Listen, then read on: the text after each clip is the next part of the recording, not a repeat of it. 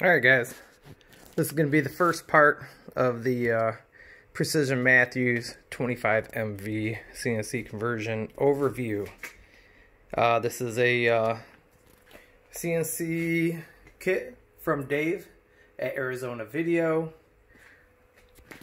My X and Y, I got Nema 23s.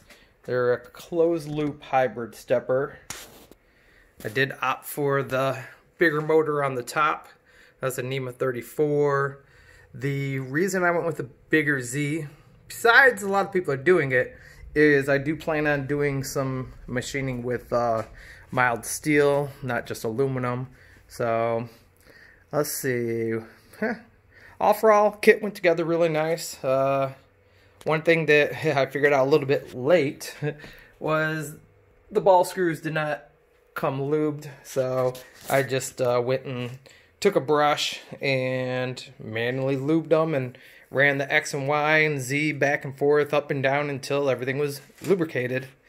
Right now, currently working on limit switches. So these are my prototypes. How about that? I did have this one over here, but I didn't like the wires, how they were just hanging down because, you know, it needs to travel. So I kind of went this way more based off where Franco put his, and I haven't even ran it yet, so I have to see how it's going. Here is my Z up here, really super simple. I just basically went and took some aluminum, mounted my switch, and I got a aluminum bung that I use for welding, and just ran it down there so it makes contact, it stops. I gotta decide how I'm going to permanently mount this.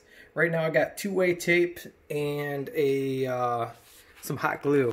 Yeah, not super exciting, but you know, is what it is. Let's I am running Acorn, Centroid Acorn. So let's go, and this took a minute to figure out. Let's try, where are we at? Right there. I'm gonna reset the home. Let's see how it goes. So I got it programmed to hit the Z, hit the Y. Now this is the one that I just got done moving. Let's see how this goes. I'd say my biggest thing with this kit is probably going to just deal with wire management. You know, I am running out of room here. I got my 3-in-1 lathe right there. I got my door right here. Alright, so everything's homed. Everything went just as where I wanted it to stop. I didn't want to go much further than that.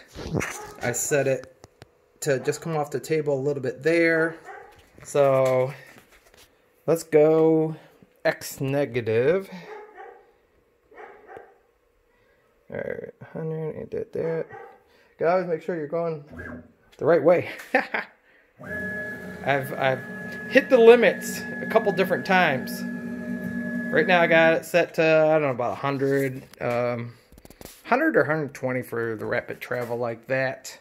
And let's go over here. I'm going to show you the things that I've machined so far.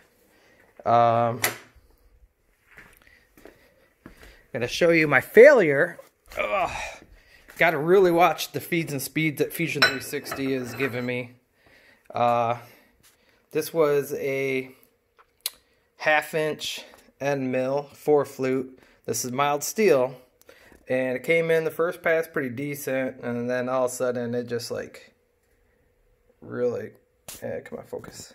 Well, it just really, this is my first actual good part. That was a drill hole, then I went to just doing a circular hole. That's when I was like, oh, you know what? Aluminum's a lot more forgiving for any mistakes for like the plunging rate. Then I went on to practice spot drilling. And you can see those little tiny ones. Those are my spot drills with a center drill, like a lathe style center drill.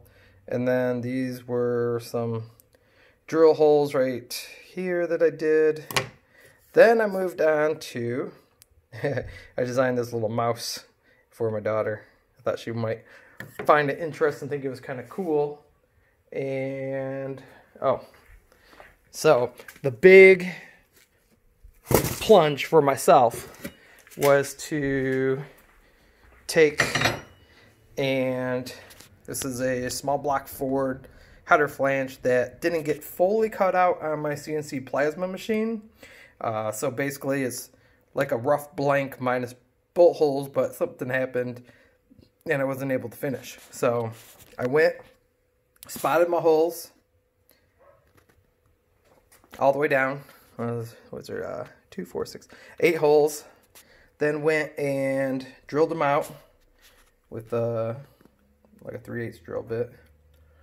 That worked out good. Plunge rate was a little bit hard and harsh, so I had to adjust that. And then I went and did a facing job. Facing job was pretty decent. This flange was obviously just a little bit out of spec because that didn't get touched and that didn't get touched. So this is what I got so far for you guys. I got it running. I got it halfway set up.